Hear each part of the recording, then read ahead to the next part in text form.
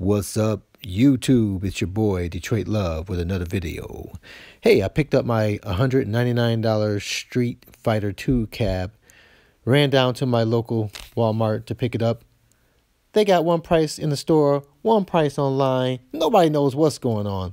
It's out of control. Check it out.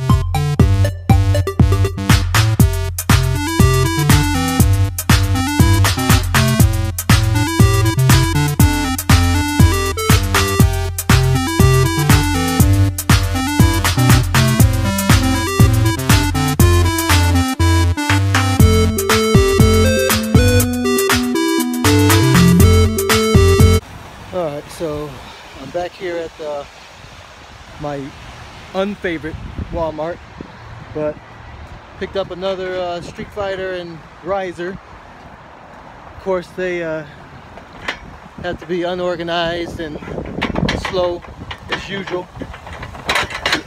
You order ahead of time so you can just come pick it up. They have a working Galaga here. And they have learned from their mistakes, apparently. They got the cover on this one. Got your joystick. Everything's intact. You see no paint worn away, so this is a much better advertisement for their product. They have a couple of asteroid boxes in. That's it. That's the only thing that's left here. And they're still marked as $2.99. instead of $2.49, so that's the Walmart way. Inconsistent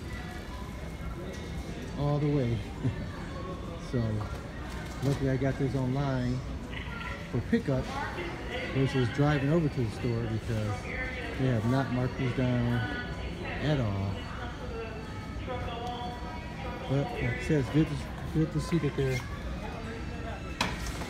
taking care of their displays a lot better, and hopefully they put a little super glue on this so that they can't take it off.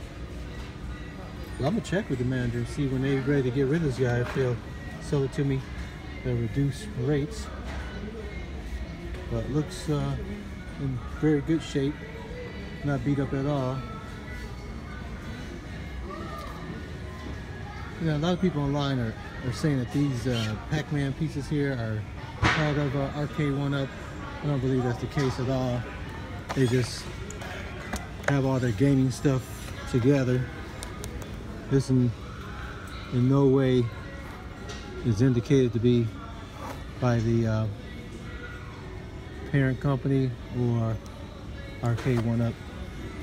So, but there's $16 a piece for the Pac-Man, the red and the blue monster, aka Ghost.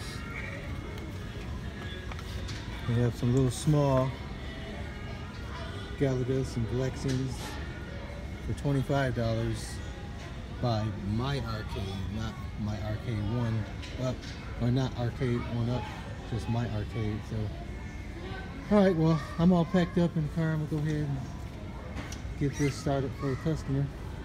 My co-worker kept hearing about mine, and now she wants one for her son, so there you go. So a quick look at the Walmart app for the in-store prices. Yes, they are definitely $299 in the store. They got the aisle properly marked, but you have the Galaga $299.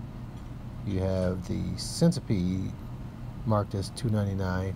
Though I didn't see a Centipede, it could have been under the stack. I did see some asteroids, but those are online at a much lower price.